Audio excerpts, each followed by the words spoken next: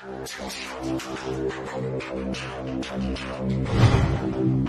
recognized symbol of excellence in online entertainment. This is G.I. Kyle.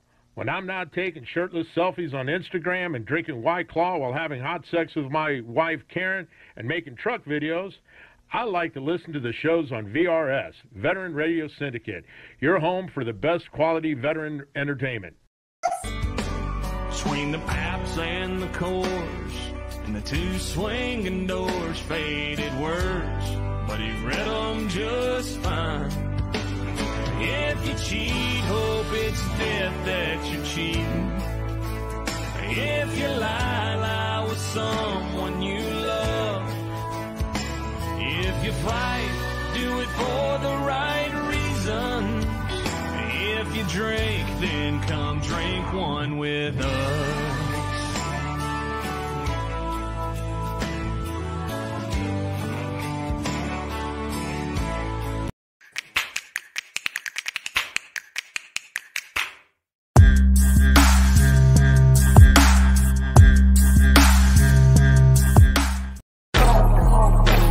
Stone Vic, Stone Vic, Stone Vic, Stone Vic, Stone Vic, Stone Vic.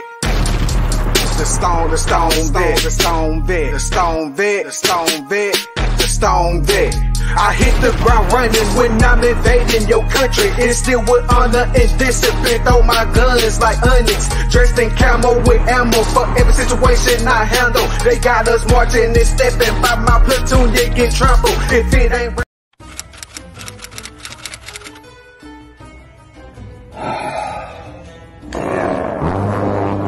I haven't shot at all day. Let's see what Stebro's up to. Fuck, it's hot. Jesus. Oh, hey Minnie, what's up, man? How you doing? Hey, man. What you doing? Oh, you know, just looking at the reg manuals, you know.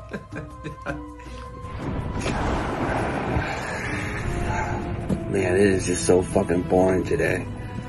Boring.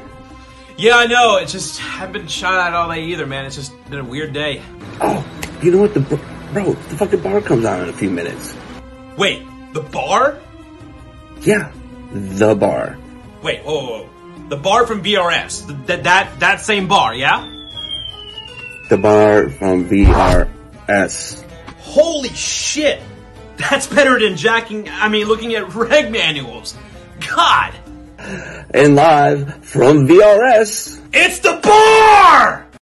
Hey, welcome everybody this beautiful Memorial Day weekend. I know last week was a shit show, more and more common, but it is what it is. It's Memorial Day weekend, our 96, where we go back and reflect about those we lost, but we also celebrate them.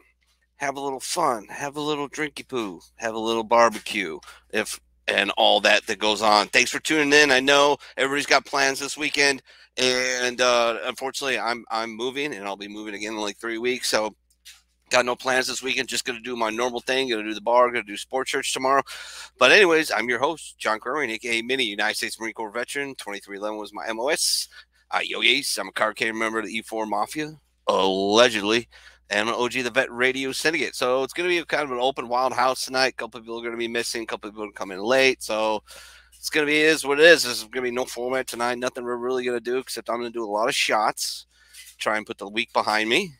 And, yeah, just try and enjoy shit, man. You know, it's not going to be easy there, but my wife's checking in. Hey, got one fan out there.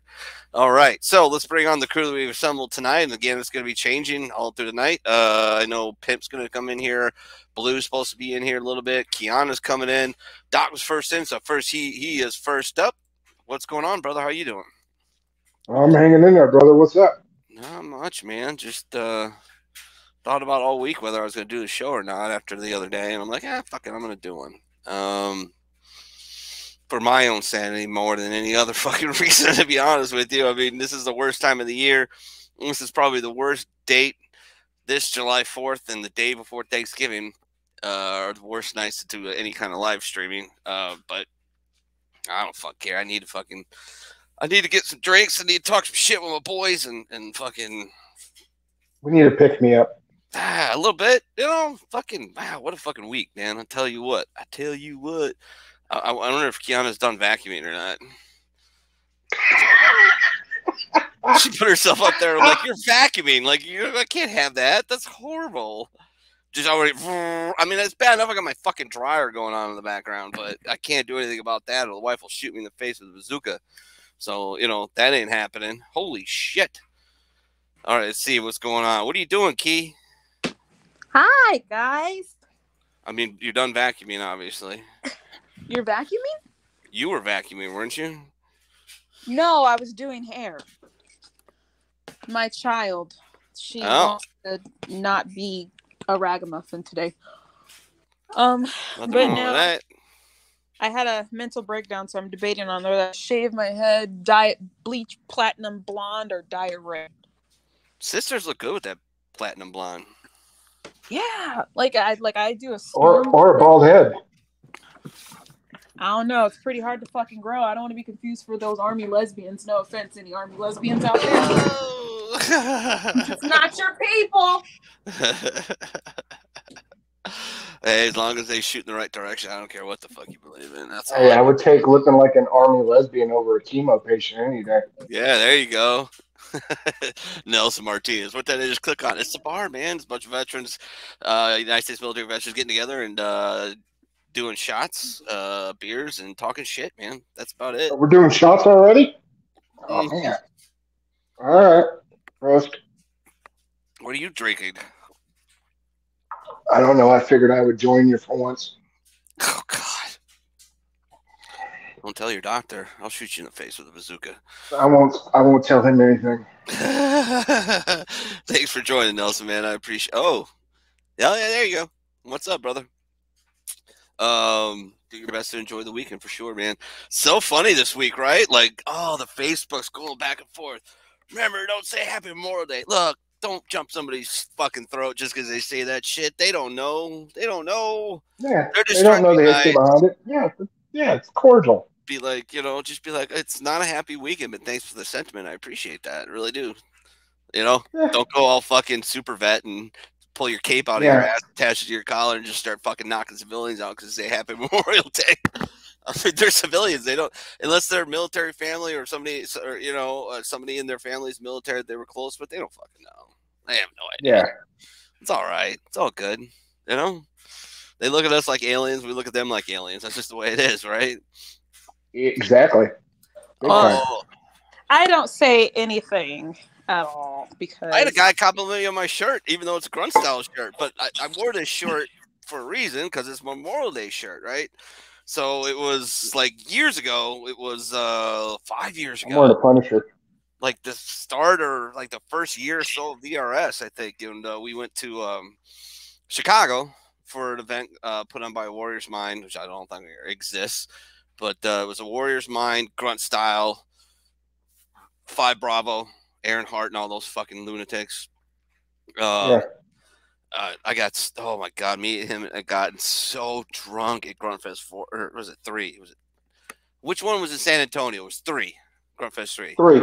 That's a whole nother story. But, oh my God, like they wouldn't let you carry shots around, like multiple shots around.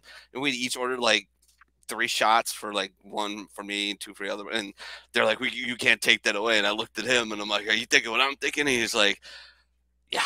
So we just whack, just all threw him down until the guys who back hit their own.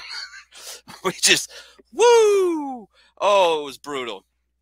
Oh, it was a good night. But yeah, it was a great event. I got my first tattoo at the Tribute to the Fallen.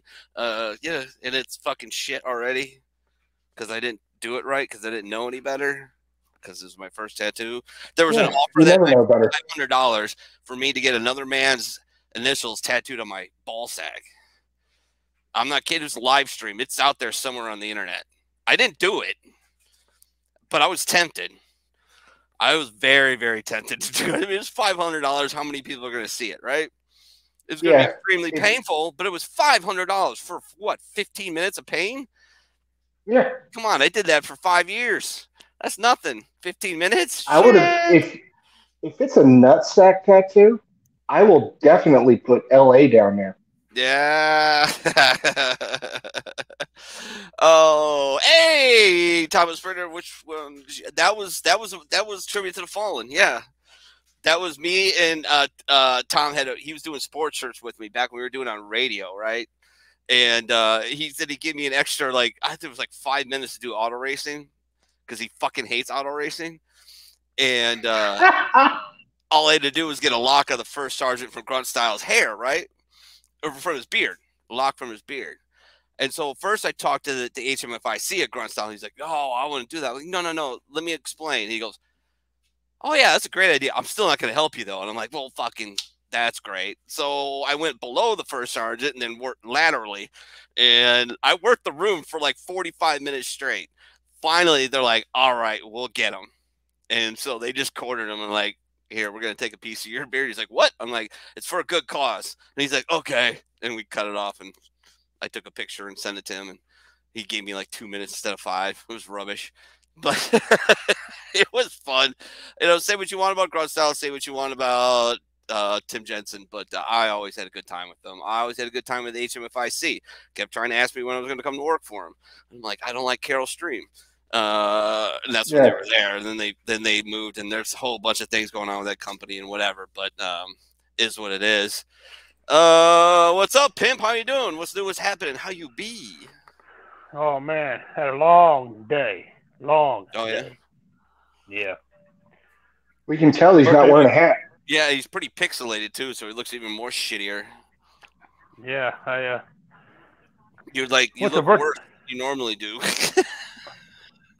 you're Oh, that was scary, bro. Because you're still pixelated, but now the expressions are like all jumbled. It's weird, man. It's just what it is. I appreciate that. That's cool. Yeah. I'm at the house. I'm on my phone. If you're in here, if you want to jump in, bro. I mean, I got a whole bunch. I got pretty much the whole crew sort of missing or not able to join tonight. So if you want, man, you're welcome to. It's been a while since we did anything on air. He's got a lot of great characters too, by the way. We used to have a lot of fun with that back in the day. We were talking about today, messaging each other about the good old days of VRS, even going back to DV when because I started DV like 7 years ago.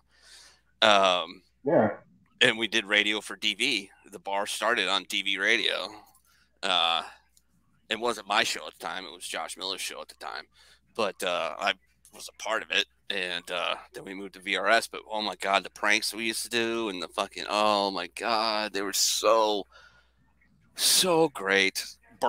John Burke. You know, again, I like him. When I met him, he was always very cool to me. Some people fucking don't like him at all. To each his own, I guess. But he was hella fun back in the day before he completely blew up and was too big for us. You know, he would come on the bar. There's a live stream that's up on YouTube and up on the Vet Radio Syndicate Facebook page of Burke, me interviewing Burke, and I was whacked out on fucking Robitussin, like whacked out, like a ball and a half in like 6 hours. Like I was fucked up, and I told him Monster got him on, and I told him, disclosure, dude. I said I didn't think you were coming on. I would have planned ahead for it, but it is what it is. Like I'm fucked up on Robitussin. Like I'm whacked out of my mind on cough medicine and Jameson. Like it's not good, But we still had fun time.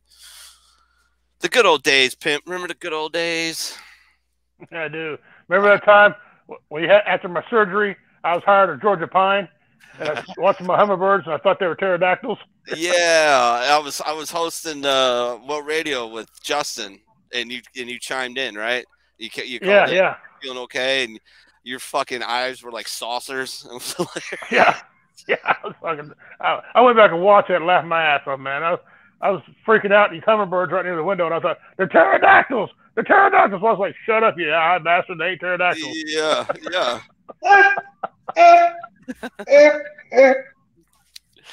Good times, man. Funny. Yeah. That's what wasn't that when I fell? I was 20 feet near the fell. I think it was 2018. Yeah, you fell and broke you broke your elbow? Yeah, my arm. Yeah, your wrist. Yeah. That was you got shit for that for like a month because it was like, I broke my wrist. I'm like, oh yeah. How'd you do that, bro? fucking whacking off on a porta potty, slipped and whack, boom, oh! Reliving the glory days in the Marine Corps, having a combat jack in a 120-degree fucking porta potty. That's what happened. Number three stall. Yeah, there you go. Yeah, I see. Can I just say I really miss you guys? Like, where the hell you been? I know you're busy as fuck. I mean, you've got what, 3 kids, job, a white boyfriend. I mean, God help you on that one. And then you got and then and I got 4 kids. Yeah, she's got 4. What happened to the guy I see that was on air with us at one time? What happened to him? That was my roommate. Oh. Roommate. He needed a place to stay, and he was my best friend's cousin. God. But he talked shit about my kids, so he got kicked out. No. And one of them 4 kids are not his, are they? No. None of those are his. He's too short. Every Saturday night, man. Every Saturday night, even if I can't make it, which is maybe 4 or 5 times a year, the show will still be on. Somebody else, I'll give somebody else the reins. And yeah, every Saturday night, man, at 2100 Eastern Standard Time, Vet Radio Syndicate Facebook page. Give it a like and a follow, man. Appreciate it. Have a good weekend for sure, brother. No, sorry. What I've been doing is, so I don't know if you guys know, but one of my projects I work on, it's called Wrinkle Court Military Village. And it's right by Lackland. It's the old barracks from the 60s, I think. So what's happening is they partnered with me because they said I was the only nonprofit that was actually responsive, that didn't bullshit them because they knew that I was so small. They tried not to bug me. And so they called several of the famous ones in San Antonio, and they got the runaround. So I'm partnering with the founder of the Voices of Our Veterans. And so what this place is, has 20 units. One's a day room commander office where Project Steel's going to operate out of, and it's going to be fully occupied. So what I do is, once they furnish the units, I go get all the stuff to make it home, soap, toothpaste, toothbrush, all that shit, and I fill it up there, and I give it a nice clean sweep, put a TV up there, because a lot of these, a lot of our brothers and sisters that are displaced, they don't even know the luxury. Like one female veteran, when you called the other night, I was actually installing a ceiling fan and mounting a TV, and we were cleaning up where they're going to start doing their laundry, so they don't have to, because we had a couple of vets that would take their laundry on the bus, but then their stuff was getting stolen, so we wanted to add a laundry room in there. So it switched over management. So once my car is fixed, which I'm gonna get to, I'll be there every day, but I'm going to be one of the people that's welcoming in the veterans, running the application with them, working with GI for them. They love the work that I'm doing. And so this is they're molding me to partner with it so I can get more support, so I can eventually get land. And they're going to let me start documenting everything. And a lot of the veterans that I've grown relationships with, they're willing to actually do like one of them suggested, hey, do a YouTube series, and we don't mind talking about our issues with you because you've been helping us out and you've had our back more than anyone else. So they're going to start letting me interview them for Project Steel, and I'm going to start a YouTube series on the changes that are going on. But it was difficult because my car shitted on me. It needed a new alternator. It got fixed. We drove it for 15 minutes, went to engine reduced power, wouldn't go past 30, and we're in Texas on Highway 90 that goes to 35 towards Austin. Everybody drives 80 on that bitch. And when it got fixed again the other day, it went up the hill and we were going at 70, and I was slower than everybody else. And then it said, doo, engine reduced power. And it started going down, and I'm going up the hill, and all of a sudden it shuts the fuck off. The brakes are seized. I can't steer, and we're going backwards down the hill on the highway while all these cars are coming towards us. And it was so bad that a semi swerved past us. And it the wind moved us with how fast it was going. And I have a Suburban, an 07 Suburban, one of the bigger ones. So I told Daryl, I said, look, I don't know. I know you're not military, but my first shirt taught me to tuck and roll. So we're going to have to pull e-brake, tuck and roll until this bitch slows down. So we literally tucked and rolled till it slowed down. And then once it started, stopped it, pushed it. And I was like, man, I need my military boots back because I was wearing my high heel cowgirl boots, and I was in this dark place for the past week because knowing that they're so dependent on me, knowing that I'm starting to make a name, knowing that I'm starting to get more attention. Like, we had residents that couldn't move in because I couldn't get the stuff there. And I felt like a failure. I felt like I failed my brothers and sisters. And, you know, because I told them I will be there for you. And I couldn't be there. And it hurt for me. And then my assistant, Daryl, you know, we were rolling hot in the hoopty that was, you know, 2 years expired from the registration, and it had a murder warrant. That wasn't us. It was the previous owner. And so we were like, hey, are we going to get pulled over today? Is this going to get towed? We got all this shit out here. But it was just one of those, you know, difficulties where I was like, man, you know, I'm trying to fucking do it. And now my starter doesn't work anymore. And I changed the throttle body actuator in the parking lot of Advanced Auto Parts, where this little string bean ass twink of a kid was like, damn, girl. And I'm like, son, you're like 5 years older than my son, so please don't. And I was ready to hit him. So it was just one of those moments where I was like, whose podcast is going on next? I need to be laughing before I pull a Sinead O'Connor. Yo, we're gonna add a couple people in. We're gonna add Blue. What's up? How you doing, sweetie? As you see, I got a Smirnoff in a cup. There you go. I'm good. We just got home from eating, so. Right on. All right, so he hasn't been on in I don't know. It's been a minute, but one of my old friends, one of my co-hosts on Sports Church, he's a current United States Navy seaman. He's a hell of a guy. Probably one of the people that I enjoy talking baseball the most within the entire fucking planet. I hope he takes that as a compliment, even though he is a Yankees fan. Mr. Thomas Brickner, what's going on? You're muted. Yep. There we are. Can you hear me now? I can hear you now, man. How you doing? Not bad. I got a lot of reverb, but that's much. You, not us. Trust me. Yeah. What you up to, man? How many years you got left? You got to be close. Fuck. That's a long time, man. That is a long time. Woo. At least your Yankees are doing well. Uh-oh. Did you freeze on me? No. Hang on 1 second. Sure. Yeah, I think he's going to... Oh. Hold on. You doing shots again? Oh, yeah, Figured out what my reverb was. The good old days of tech issues. Yay. Yeah. God, remember doing radio? Oh, it was horrible. Oh, so bad. So what I've had are a couple. I'm just drinking some honey bourbon.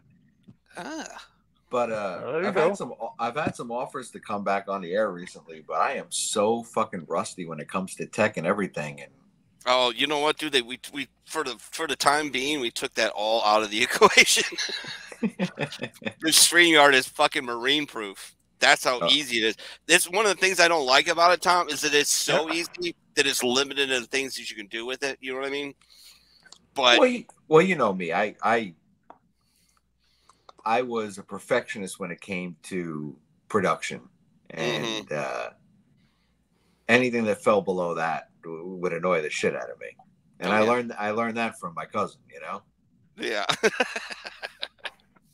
I would have spoken to that boy in probably like 3 years, man. I mean, I see him pop up on social media every once in a while and doing live streams in here and there, but haven't spoken to him. I've barely spoken to you since the pandemic a couple of times, but you were locked on shit most of the time, so yep, that must have been super fun. Oh, a blast. Well, your hair couldn't get any grayer, right? So you had that ahead of you. So what do you think about your Yanks? I mean, you're more than welcome to come on tomorrow if you want to talk about your Yanks. We'll save that for tomorrow. I mean, okay, if you want to come on tomorrow, you're more than welcome to. But for those of you who don't know, Tom is an OG and former owner of Vet Radio Syndicate. And he had some of the best characters that anybody ever did on the show. Father Proby, oh my God, was just – the prank phone calls were just – oh – just people crying. I got a phone one time. I was laughing so hard, like I shot it out of my hand. It cracked in the middle of my garage. I'm like, fuck, because they were making me laugh so damn hard. I mean, when we were talking about today, I mean, like just how we missed like the golden era, the Gilded Age, if you will. Do you know how every single one of my characters started? No. I don't know if I ever told you the story, but I would get drunk as fuck. And back when station that won't be named right had a rant line, and you can call in and leave messages on there and see what stuff.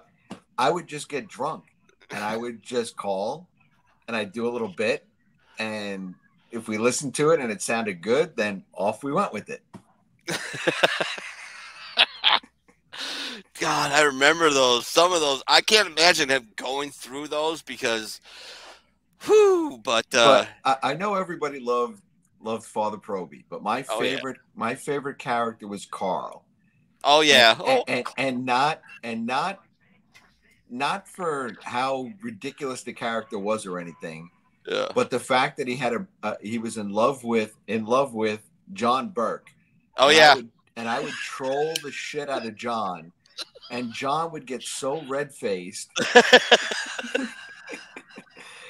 and that's how we found out that John Burke played WoW. Yeah. And for those gamers out there, that's World of Warcraft. Yes. And he admitted on air that he was like, I mean, he had a character some ridiculous level. Yeah, yeah. I know nothing about WoW other than, it's a fucking online game, whatever. Right. But the fact that he played it just blew my fucking mind, and I was relentless when I found that out with that character. Yeah. Yep. Yeah, that was one of my favorite too, for sure. Like, I forgot about Carl for a second, but oh my God, those were great. Oh, those were so much fun, man. And the show, the Stages Shall Not Be Named. We had some good times on that, We did. Oh, yeah. I had a blast. And and we were talking earlier today, and really in the end, it just, the business end became too stressful for me. And I always said that when it wasn't fun anymore, I was going to